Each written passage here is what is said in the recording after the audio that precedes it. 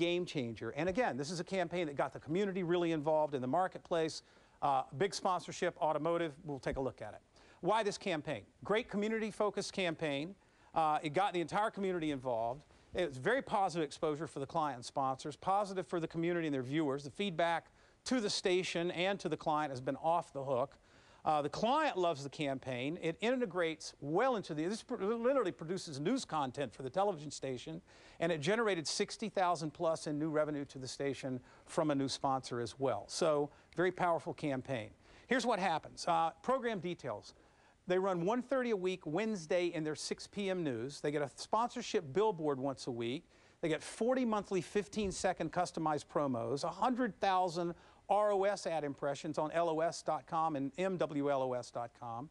They do 10-second pre-rolls prior to their archive segment, a weekly Facebook sponsorship post, and positive news segments, if you will, with this concept of game changers.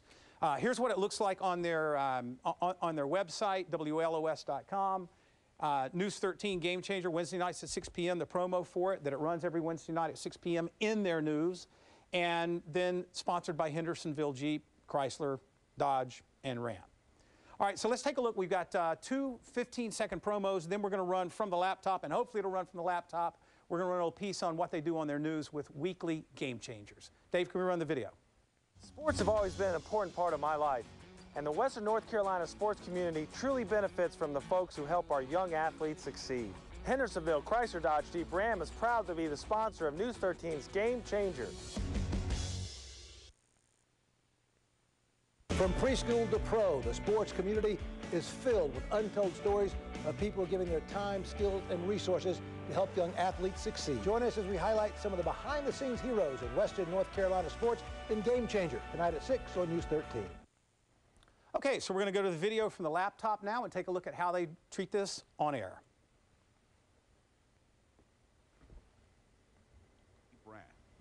Jeep Celebration event. Twice the selection and twice the power. Announcing the newest addition to the WNC Powerhouse, Hendersonville Chrysler Dodge Jeep and Ram. And we're celebrating in Hendersonville and Waynesville with 2 times the power, twice the convenience, twice the power to save you thousands. The WNC Powerhouse has just announced a super-powered price cut on new Jeep Patriots. Today, just $16,999. That's a Patriot 4x4, only $16,999. Waynesville and Hendersonville, they're worth the drive.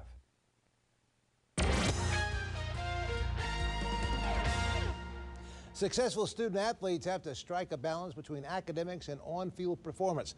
One particular group has taken that challenge to a whole new level. As Luke Notstein found out, the Asheville High field hockey team has achieved great things in a short amount of time.